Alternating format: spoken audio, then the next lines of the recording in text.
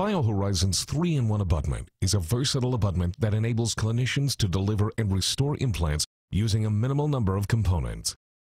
Besides being used as an abutment, the gold-hued 3-in-1 abutment can also be used as a surgical mount and an impression component. This patented, innovative solution comes packaged with every BioHorizons internal, external, and tapered internal implant, bringing tremendous value and simplicity to the surgical and restorative team. The following presentation describes a typical procedure for patients presenting to the restorative dentist with a healing abutment in place. For illustration purposes, an internal hex implant is shown, but the techniques and materials are equally applicable for an external hex implant. At the first restorative visit, unscrew the healing abutment with an 050 hex driver. Irrigate the prosthetic platform to remove any debris and dry thoroughly.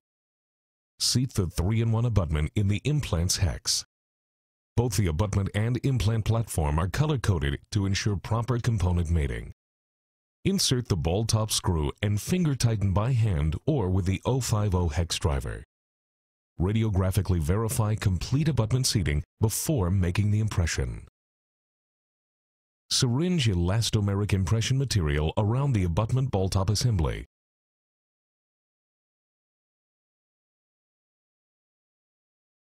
Record a full arch impression with a tray loaded with the same or heavier bodied material. After the material sets, carefully remove the tray.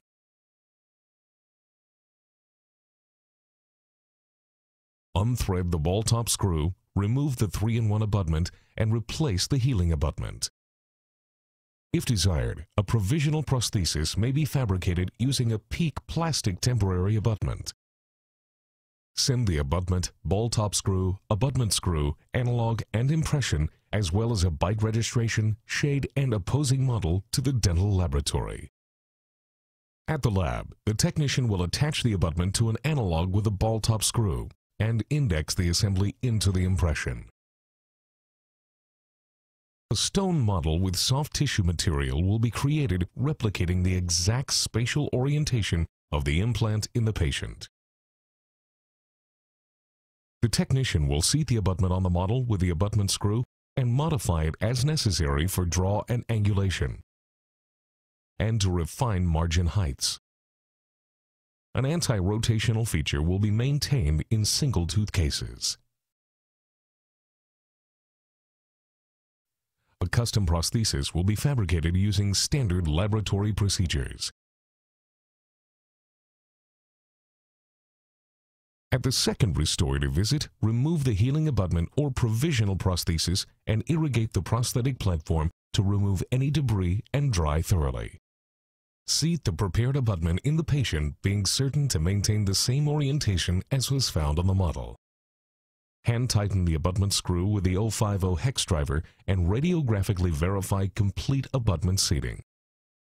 Apply 30 Newton-centimeters of torque to the abutment screw with a calibrated torque wrench. An abutment clamp may be used to help shield the bone implant interface from excessive stress. Fill the screw access channel with a resilient material to prevent the ingress of cement. Seat the prosthesis and confirm fit and contour. Check occlusion and modify if necessary. Line the inside margin of the prosthesis with a thin layer of soft access cement. Seat the prosthesis and remove any excess cement from the sulcus. Take a radiograph for prosthesis delivery records and dismiss the patient with home care instructions.